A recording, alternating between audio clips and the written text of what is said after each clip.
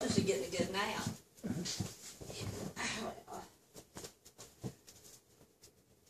Now let's sleep in there at night.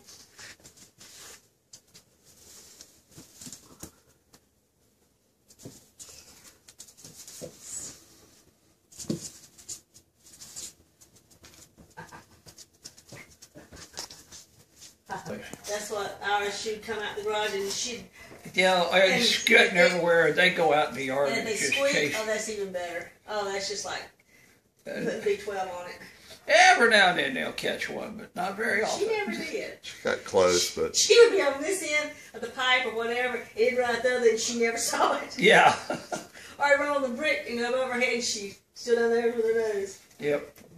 Or sometimes, what is it, maybe a robin?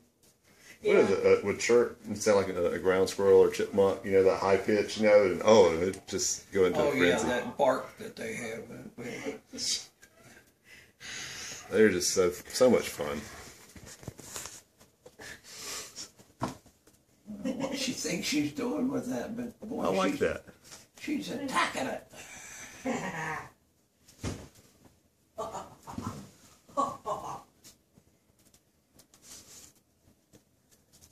fat belly.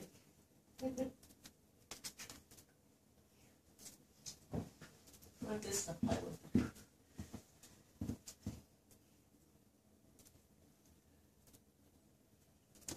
Somebody's outside with this topaz or not. I'm not sure outside. Yes, she did.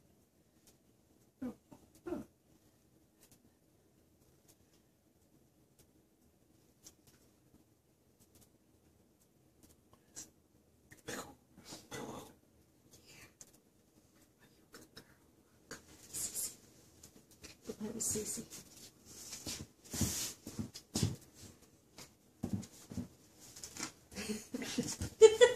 They love under the couch.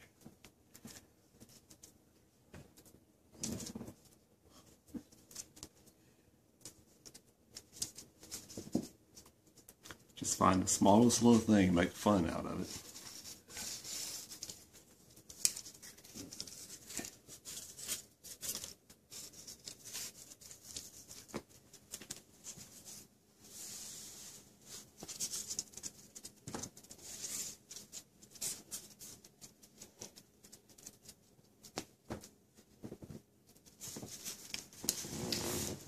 What's really cute is when they first learn to bark, because they will bark and they don't know what it is, and it scares them.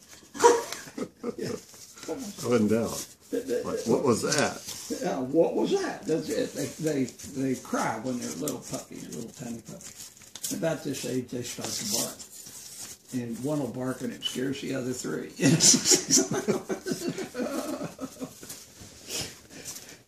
I saw a clip on YouTube of people teaching pups how to howl. Oh, yeah. That was funny. It's the most high-pitched little howl.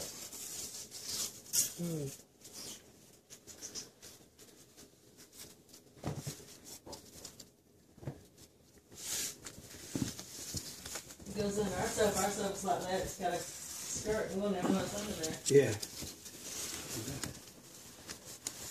For some reason, you really like that couch.